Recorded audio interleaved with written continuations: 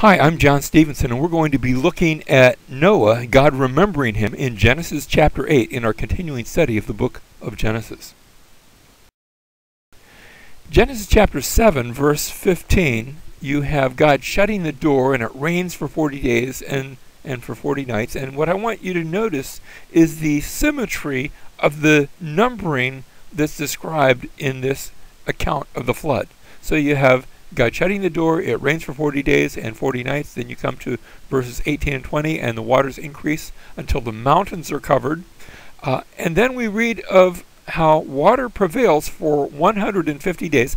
That's Genesis chapter 7, verses 21 through 24. So we start off with 40 days and 40 nights, and then we come to 150 days where waters prevail.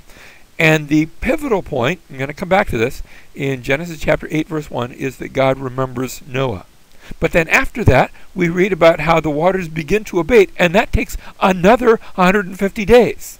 That is mentioned in Genesis chapter 8, verse 3. And the waters continue to decrease until the mountains become visible. So again, there's the mention of the mountains. And then finally we read in chapter 8, verse 6, that at the end of 40 days, Noah opens the window.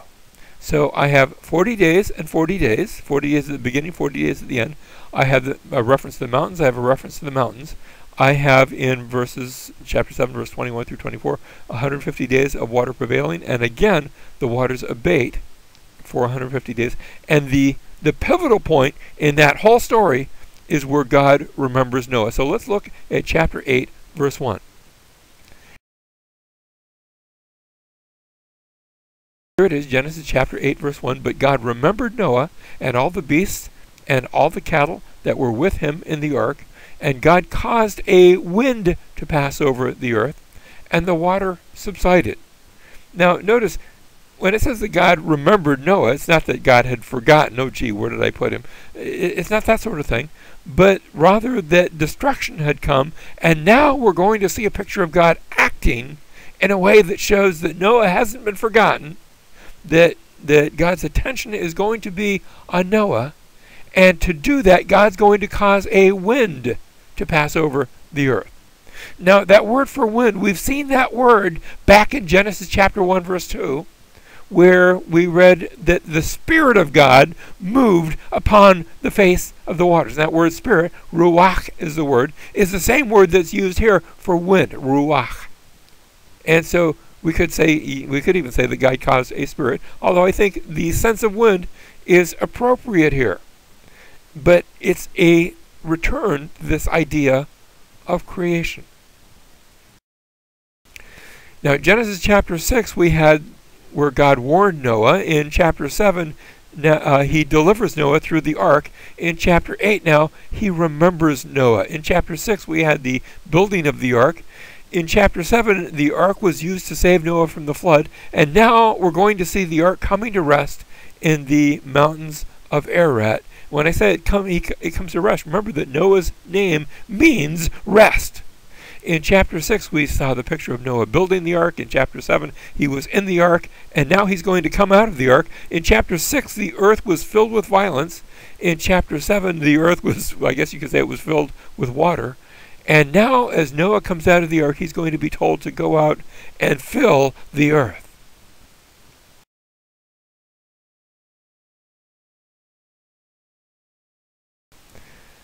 Genesis 8:4, in the 7th month, on the 17th day of the month, notice how exact we are, just as in the giving of the flood, when the floodwaters came in chapter 7, verse 11, we had in the 600th year of Noah's life. Now in the 7th month, on the 17th day of the month, the ark rested upon the mountains of Ararat. Now there is a mountain that you can go to in eastern Turkey, and it's been given the title of Mount Ararat. But that's not where we're told the ark landed. Instead, we read that it landed upon the mountains, plural, of the land of Ararat. And Ararat was not just a single mountain. Ararat was an entire region.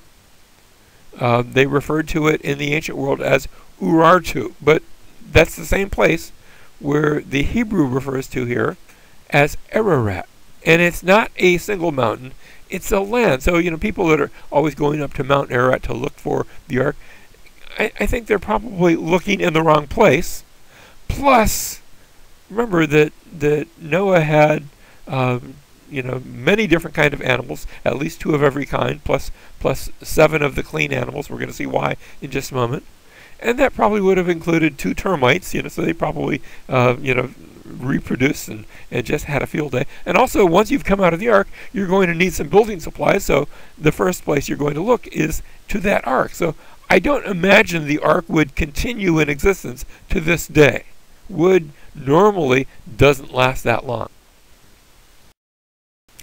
Now we come to the question, what's the significance of the various sorts of birds being sent out, where Noah sends out a raven, and he sends out a dove, and the raven just continues going out looking, but the dove returns, and then it returns with an olive branch in its mouth. What is the significance of the story, the telling of the story of these birds being sent out? If we go back to Genesis chapter 1, we also had reference, not specifically, yes, you had the creation of birds, but way back in chapter 1, verse 2, where the Spirit of God moved upon the face of the waters, but it moved, it brooded, it fluttered, and it's the language that's used later on in Deuteronomy of an eagle hovering over its young. And so again, the description of the birds takes us back to the Spirit of God doing His work at the very outset of creation.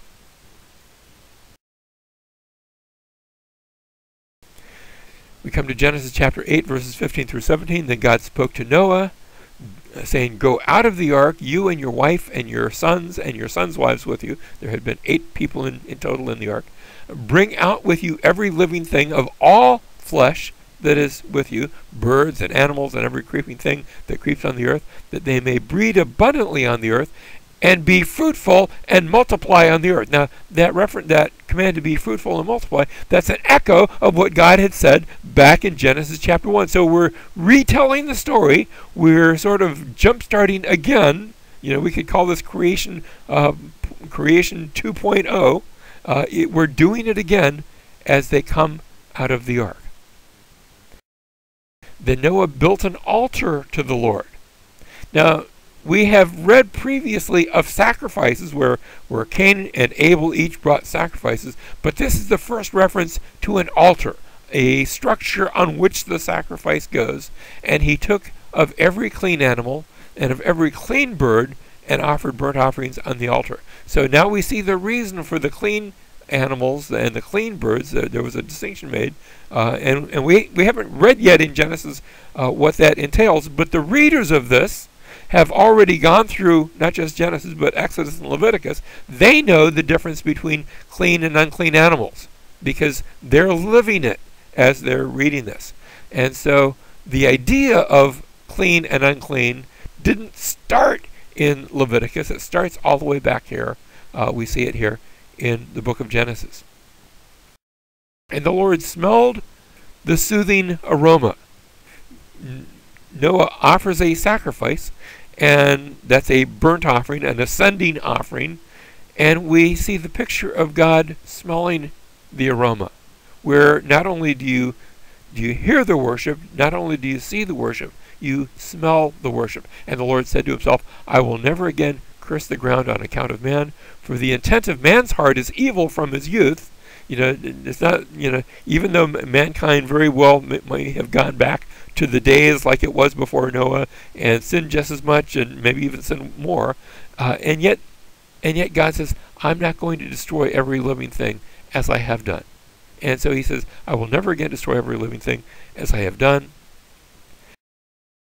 And then we have a song almost. It's given in stanza. "While the earth remains, seed time and harvest, and cold and heat, and summer and winter, and day and night shall not cease." Now that's going to be codified in the next chapter in the giving of a covenant. But here, even before the covenant comes about, we're given this promise that life will continue until, well, we'll see the until at some other time.